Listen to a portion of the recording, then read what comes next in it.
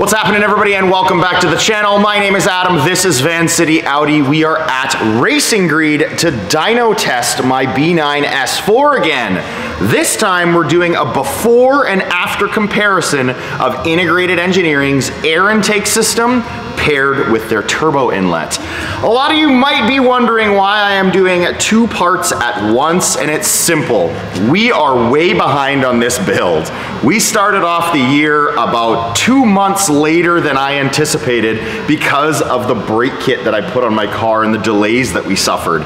So because they go hand in hand with one another, Integrated Engineering actually offers them as a package. You can buy them together, and it's a very small increase in price to get the turbo inlet added to the air intake. So what we're gonna do today is we're gonna do a before, a baseline. We still are utilizing that same stage 1 E85 tune from Integrated Engineering, and we have an E70 ethanol content. I've data logged the car a ton.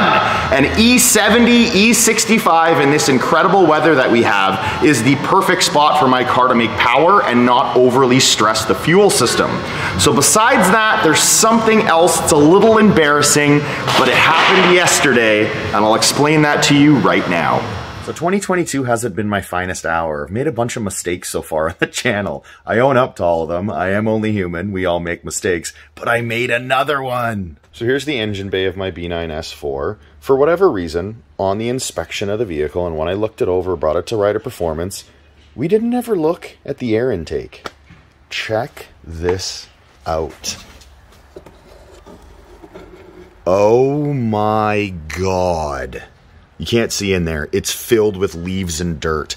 My filter is freaking dirty as hell. I cannot believe for the life of me how my car has been able to perform so well with such a dirty air intake system. That is crazy.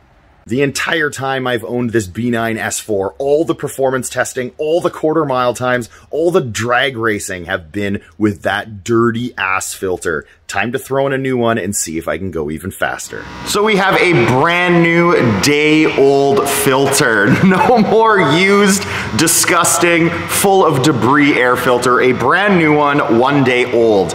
Making sure that my car makes as much power as it possibly can prior to installing the aftermarket parts. The other thing is we have Integrated Engineering's intercooler system installed now.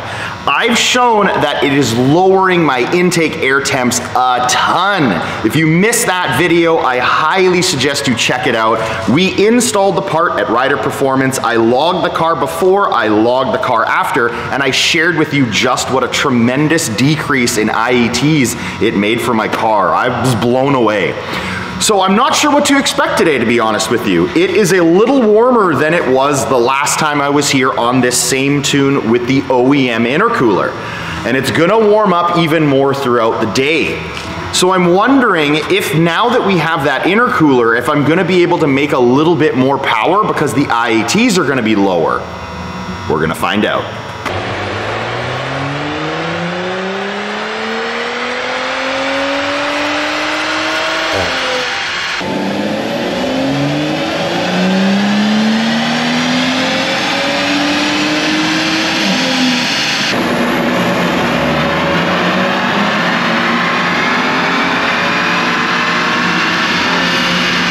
On this channel, I always pride myself on giving you guys as honest a depiction of the power this car makes on the dyno, on the back roads of Mexico, on the drag strip, regardless of where I am. I always try to give you as accurate a number as we can. Now, why I do a baseline run each time I'm here at Racing Greed is because the ambient conditions are different, the temperature is different today, the density altitude is different today from the last time I was on the dyno, which I think was about 3 weeks ago now. It's a warmer day today, and I also have different hardware on the car. I have that clean air filter, and I have the upgraded intercooler from Integrated Engineering. So here's the difference between today's baseline run and the final numbers we ended with the last time I was here. Here they are, guys, the numbers that we made last time versus today. Same tune, just an intercooler and a clean filter. Last time we made 384 wheel horsepower. Today we made 389 wheel horsepower. We made 481 for the foot-pounds of torque last time, but we're down today to 472. A perfect example of why I do baseline runs. There you can see the torque last time spiked a little higher, and today the horsepower held strong because the car ran as it was supposed to on the dyno. We didn't have those weird upsets in the all-wheel drive system, the ABS system interfering with the run. We managed to figure that out today. In order to make my car run properly on the dyno, I did two things. I put the car in dyno mode, and I also removed the sport differential fuse in the trunk. I will release a very short video in the following week to explain how that was done. Now we have the baseline run. Now it's time for the hardware change. The reason why we're here today, to see how much power and torque Integrated Engineering's air intake system paired with their turbo inlet can make on my B9 S4 using a Stage 1 E85 tune. This is the last time we'll see my engine bay looking like this. We are now going to replace the air intake system as well as the turbo inlet. Here's everything that came in the boxes from IE. The turbo inlet and the silicone adapter were in a separate container. That's the original adapter that comes with the kit, but because I purchased it as a package, you get these two together to make sure that it can connect properly to the larger turbo inlet. Here it is, taken out of the plastic, and damn, does this thing ever look nice. High quality stuff from Integrated Engineering, as I have come to expect. The silicone adapter down to the turbo inlet, as well as the extra pieces of hardware you need to make this happen. OEM parts have been removed, both the turbo inlet and the air intake. There's my itty bitty turbo with no turbo inlet and no air intake. I'll show you side by side now so you can see what we're installing. Look at that difference, guys. It's huge. The IE turbo inlet versus the OEM turbo inlet. What a difference in size. Wow. Pretty impressive size difference. We'll see how much of a difference it makes on the dyno though. As for the air intake, I am too lazy to open this up. I'm sorry guys, but you can imagine that filter is pretty much the entire size of that housing. And here is that beautiful one-day-old filter that I talked about replacing earlier in the video. Let's get this in the car and see what kind of power we can make with both. I hope nobody thinks I'm smart out there. I didn't flip the intake over when I unbagged it. I didn't even realize that it was open on the bottom like this. You can see just how large the filter is. That is a very cool design from IE. And right beside that, the size of the OEM filter. That is pretty damn neat. Inlet is in, now we're working on the air intake, and we noticed this in the bottom of the box. So my apologies guys, there was another piece of hardware in that IE box that comes with the air intake and turbo inlet kit. Here it is, all completed. The install is now done. Here's the turbo inlet looking good, and that air intake. The quality on this thing, the fit and finish is fabulous, as I have come to expect from Integrated Engineering hardware. Now that they're installed, we got to find out how much power these things make. So now we're ready to rock and roll. Dyno test number 2, the after numbers. We have the inlet installed, we have the air intake installed. Same exact tune, same fuel, same day. Before and after results. Let's see how much power we're able to make with this IE setup.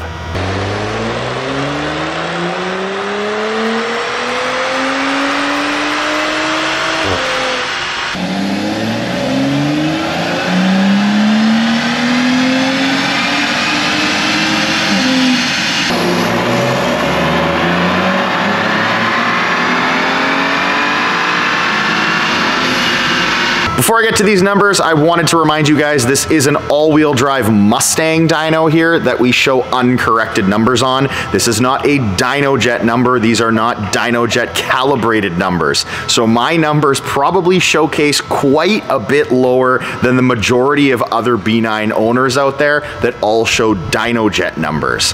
My reason for doing that is to prove to you guys that dynos vary from shop to shop. What I'm trying to show here is the before and after effects of an install. Again, I'm using a Stage 1 E85 tune. There are higher power tunes in the Stage 2 software that uses more bolt-on parts like a downpipe where you might gain more power, I'm not too sure. But right now, this test was on an upgraded intercooler, upgraded turbo inlet, upgraded air intake system, and an upgraded charge pipe from CTS Turbo, which I forgot to mention earlier, but I don't think that makes any power.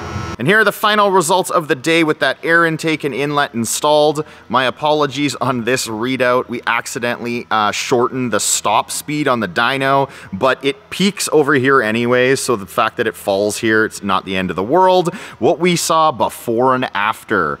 Before we hit 389 wheel and after we hit 398.78, so close to 400 wheel horsepower for a gain of just shy of 10 wheel horsepower. We saw an increase from 472 to 475 in foot-pounds of torque for a gain of 3. There are the dyno graphs. It didn't quite hit as hard on the bottom end, but as we started gaining in the RPMs, we saw it peak higher in the mid-range, which I'm totally fine with, by the way. How often are you down here when I'm launching my car at the track? This power is what matters. And that's where we see the gain throughout the top half. As for the horsepower, a little bit of a gain, or a little bit lower down low, but then it goes higher all the way through the rest of the pull, all the way up to that 6,500 RPM red line. We're all done here at Racing Greed for the day. Thank you very much to Tommy, the dyno operator, for the dyno session as well as the install of my hardware. 10 wheel horsepower, or just shy of 10 wheel horsepower, and 3 foot-pounds of torque from the inlet and the air intake from Integrated Engineering.